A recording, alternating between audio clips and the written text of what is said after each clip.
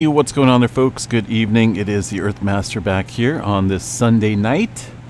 It is July 9th, 2023, about 10:37 p.m. here in the state of California. Latest quake activity shows a 1.0 into the region of California. Let's go ahead and see what's going on here. Looks like that one-pointer coming into the geyser area. That's the Clear Lake volcanic field out here. Been watching a pretty good swarm of activity here. Looks like for the most part all the microquake activity is just that, below the 2.5 threshold, it looks like here on the map.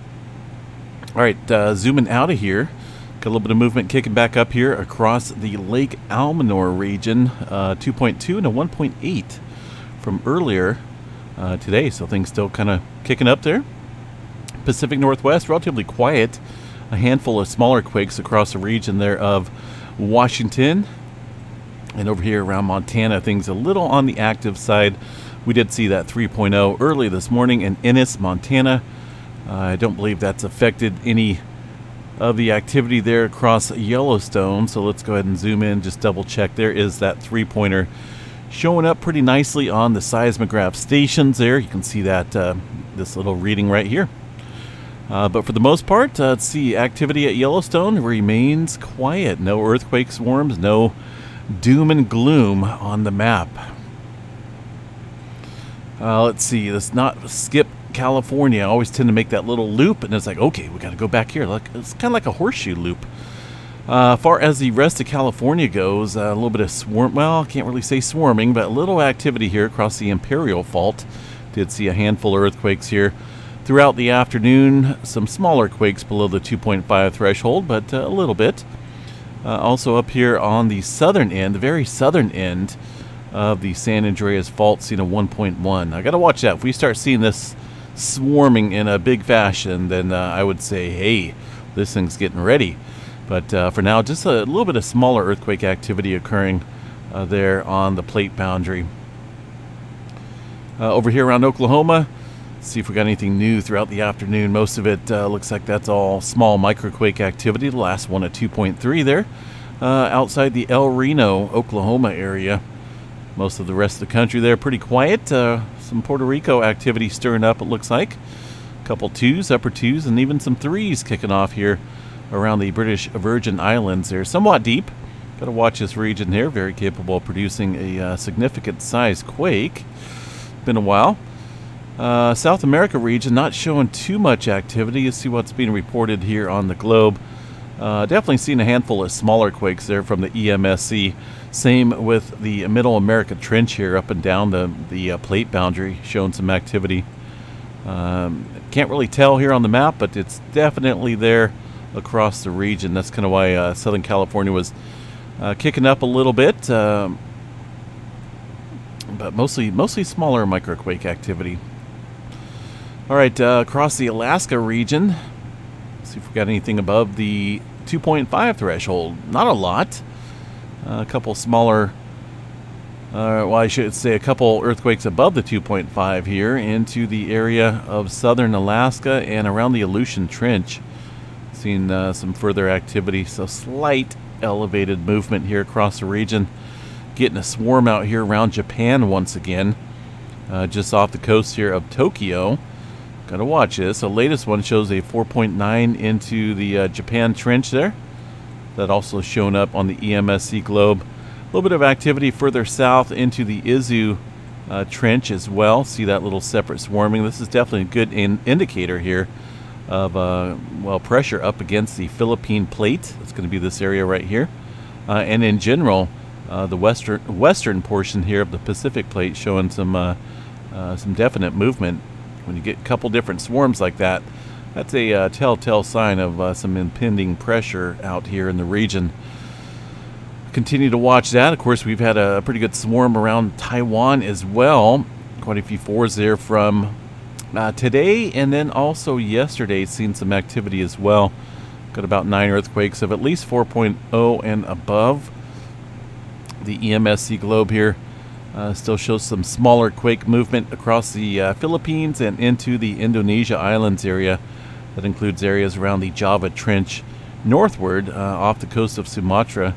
Did see a 5.7 there earlier this morning near the northern Sumatra area, about 54 kilometers deep. We're looking at a little bit of aftershock activity following that movement.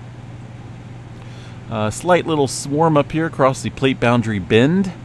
It's going to be this little sharp curve up here. Not showing up on the USGS map, but some smaller quakes there just outside the Myanmar area, it looks like. Not a whole lot going on through the rest of the world. Let's see what we got here on the EMSC model. Mostly 2s and 3s. A little bit of activity here across the region of Turkey and also the Aegean Sea. This is where that activity is occurring there on the globe. Smaller quake activity though. Iceland did have a 5-pointer earlier. That got downgraded, it looks like, to a 4.9. The 4.9 is actually being reported by the EMSC, while the USGS holding steady on a 5.1. That earthquake coming into that region that has seen quite a bit of swarming here over the last few days, with volcano activity starting to pick up over there into the Iceland region. The Atlantic Ocean, aside from that, looks calm. Let's see if we got anything else going on here. One earthquake, a couple earthquakes, smaller quakes there on the globe. 2.0 coming into the Alaska area right now. Far as down south into the Kermadec Trench, did see some activity as well with a 5-pointer. Looks like a 5.0 coming in earlier this afternoon into the Trench region, about 31 kilometers deep. Now it looks like we did have some activity further down south, 3.1, just off the north coast here of North Island.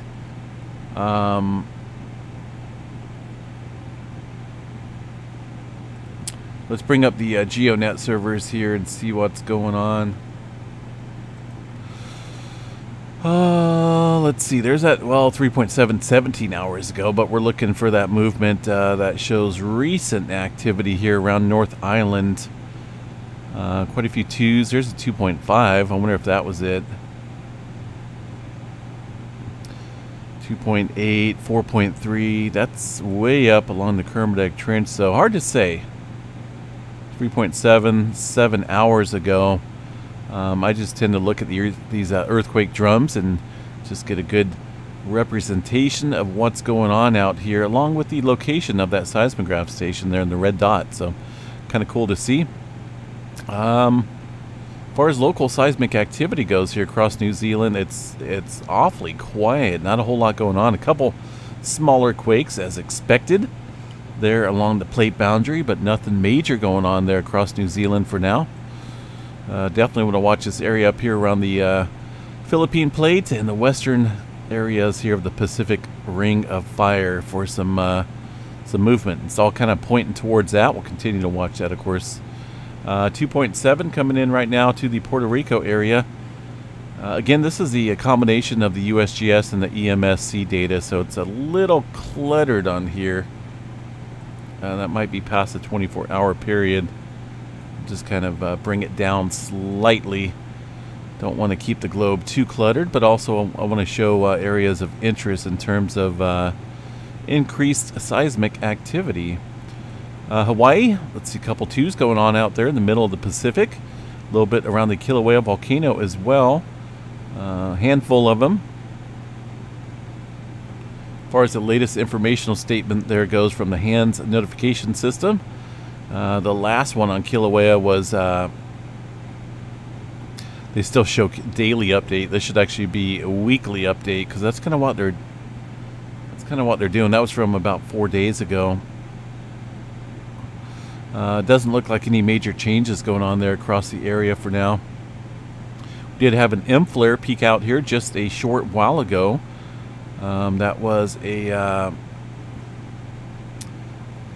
area right here, peaked out at about M2.2, it looks like, far as the peak levels go.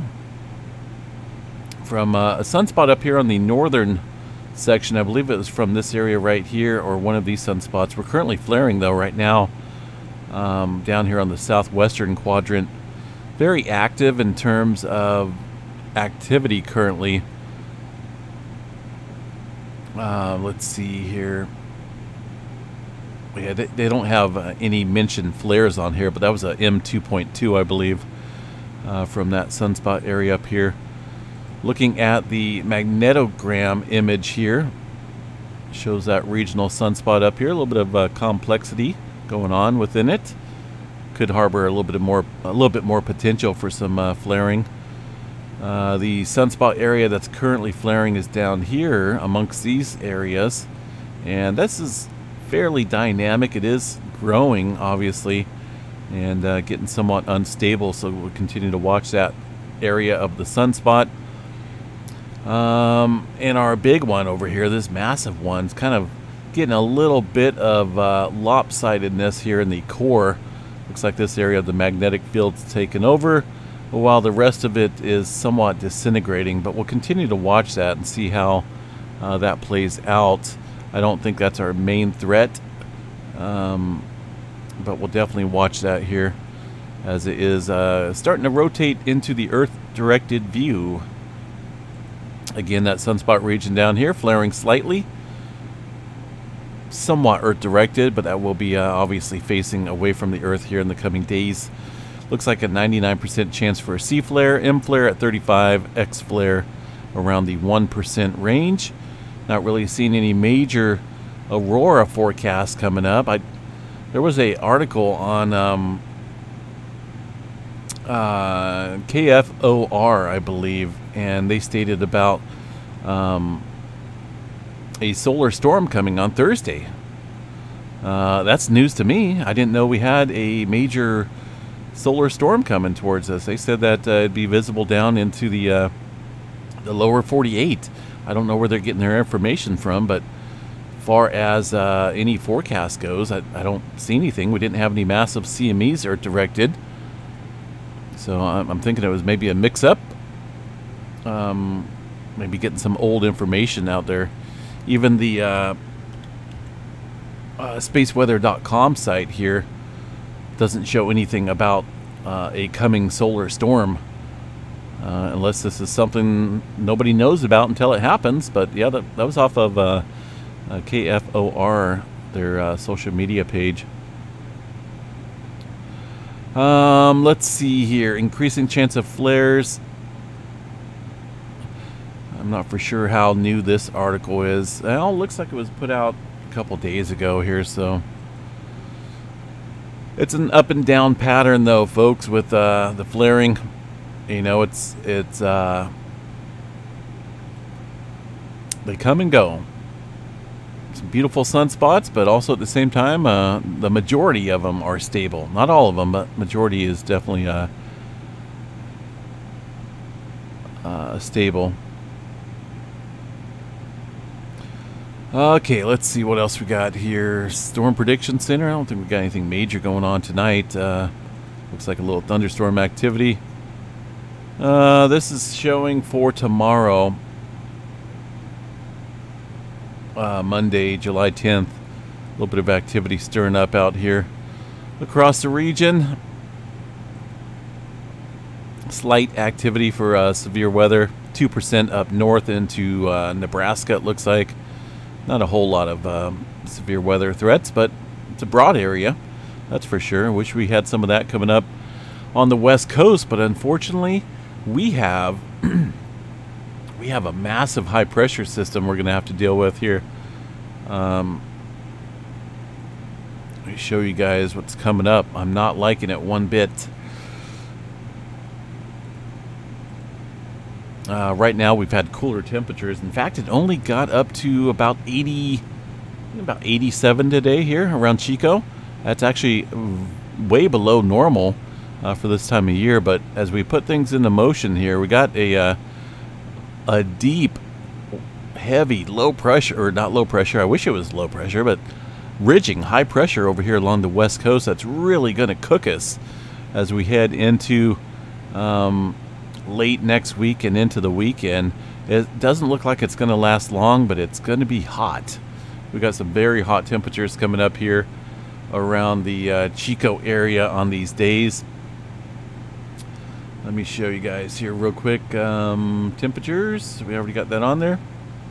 So we're going to go to about Friday. We're supposed to be in the mid-90s for the most of the week here, but it looks like on Friday is when we're going to start cooking out here with temperatures again close to 110 out here around where I live. Cooler down here if you live near the bay, but this is just it's going to get hotter on the weekend. Check this out.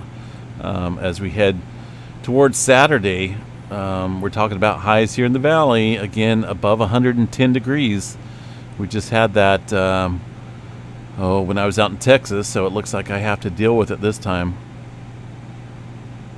We didn't see 115 out in Texas, but while I was out there, this is what was happening here in California.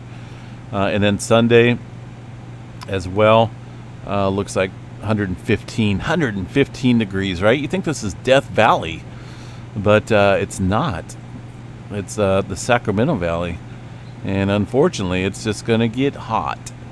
So and it looks like it could be muggy too. I don't see any dominant north wind pattern. That would be dry air.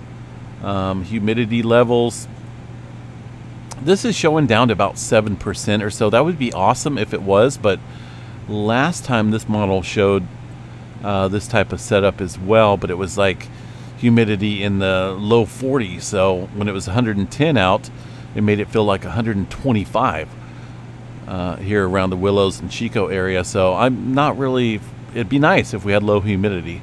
Obviously it's going to feel a lot cooler even with those extreme temperatures compared to humidity values that make that heat index go up.